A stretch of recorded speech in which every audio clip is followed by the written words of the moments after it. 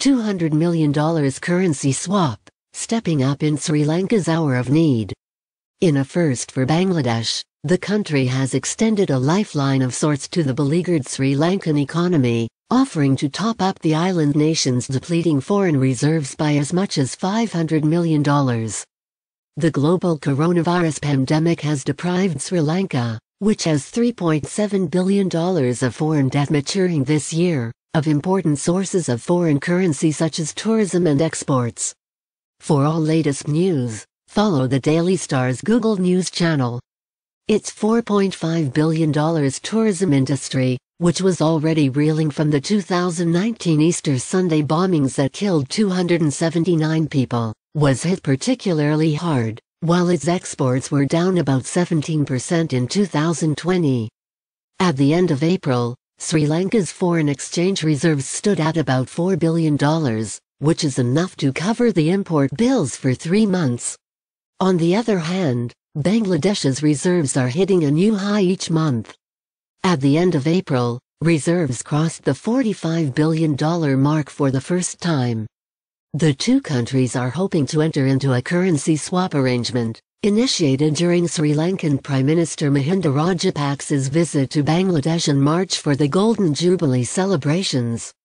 The arrangement would allow Colombo to exchange Sri Lankan rupees for $200 million from the Bangladesh Bank, with the amount rising to $500 million. The BB board has approved in principle to provide $200 million initially at the meeting on Sunday, according to MD Sirajul Islam, its spokesperson. The Central Bank of Sri Lanka is expected to return the amount in 3 months at the interest rate of LIBOR plus 2%. If the tenure goes up to 6 months, the interest rate would be LIBOR plus 2.5%, said Islam, also an executive director of the BB. LIBOR, the acronym for London Interbank Offer Rate, is the global reference rate for unsecured short-term borrowing in the interbank market and acts as a benchmark for short-term interest rates. This week, the 3-month LIBOR is 0.16% and 0.18%. For Sri Lanka, whose public and publicly guaranteed debt is estimated to have increased to 109.7% of GDP. This is not the first currency swap agreement it has entered into this year, as it desperately looks for hard currency to bolster its reserves. Earlier in March, it has inked a 10 billion yuan $1.54 billion currency swap with China. Sri Lanka, whose economy contracted 3.6% in 2020, its worst growth performance on record, had sought a $1 billion currency swap agreement with India in September last year. But India, which had already extended a $400 million currency swap facility 2 months earlier, declined the request unless the island nation entered into an International Monetary Fund debt program, which comes with a stringent fiscal consolidation prescription. Only 9 of the 16 IMF programs in Sri Lanka were completed. Besides, Colombo is loath to turning to the Washington-based multilateral lender. Over the past 55 years, Sri Lanka has needed IMF bailouts 16 times, second only to Pakistan, which has gone to the IMF 20 times.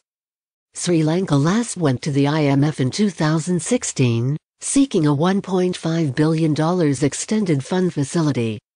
But that program came to an abrupt end after the Rajapaksa government came to power in November last year. Sri Lanka's precarious public finances meant in September last year, Moody's, one of the 3 major rating agencies, downgraded the South Asian nation's sovereign credit rating by 2 notches. From B2, high credit risk, to CAA1, very high credit risk. Moody's said the South Asian nation would be hard-pressed to secure funding to service its huge foreign debt, which amounts to approximately $4 billion annually between 2020 and 2025. But extending financial help to its South Asian neighbor in its hour of need makes perfect sense to Bangladesh, which is at its wits' end over how to make the best use of its heaving foreign reserves in the face of negative interest rates in the Western world. Usually, such currency swap arrangements happen between the central banks of a wealthier nation and a not too well-off one, said Hassan H. Mansur, executive director of the Policy Research Institute, a private think tank. The fact that Bangladesh is the one providing the dollars is a good ego booster, he said, adding that Pakistan routinely enters into such agreements. There are risks involved in such deals. There is an exchange rate risk involved, but that is on Sri Lanka. There is a country risk too. What if Sri Lanka becomes insolvent? The sum being lent out is not a small amount, said Mansur, a former economist of the IMF. But what Bangladesh is getting is a good rate, under the current circumstances.